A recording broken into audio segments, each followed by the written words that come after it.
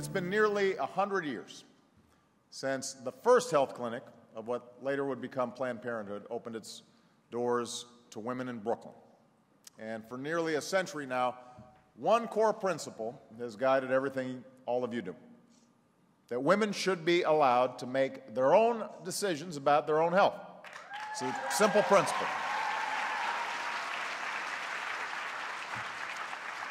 So when I see in this audience extraordinary doctors and nurses and advocates and staff who work tirelessly to keep the doors at health centers all across the country going, then I'm reminded of those very early efforts and all the strides that we've made in subsequent decades.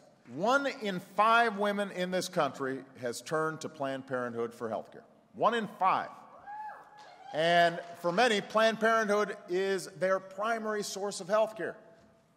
Not just for contraceptive care, but for life-saving preventive care, like cancer screenings and health counseling. So when politicians try to turn Planned Parenthood into a punching bag, they're not just talking about you, they're talking about the millions of women who you serve. And when they talk about cutting off your funding, let's be clear, they're talking about telling many of those women, you're on your own. They're talking about shutting those women out at a time when they may need it most. Shutting off communities that need more health care options for women, not less. So the fact is, after decades of progress, there's still those who want to turn back the clock to policies more suited to the 1950s than the 21st century. And they've been involved in an orchestrated and historic effort to roll back basic rights when it comes to women's health.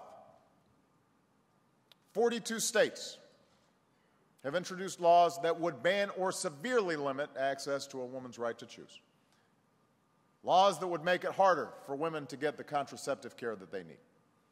Laws that would cut off access to cancer screenings and end educational programs that help prevent teen pregnancy.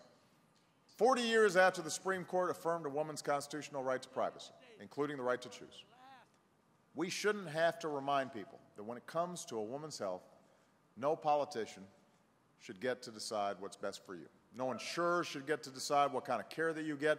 The only person who should get to make decisions about your health is you. That's why we fought so hard to make health care reform a reality.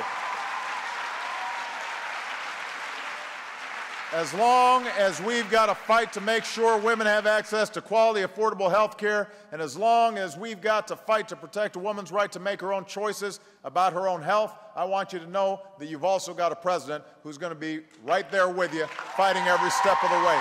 Thank you, Planned Parenthood. God bless you.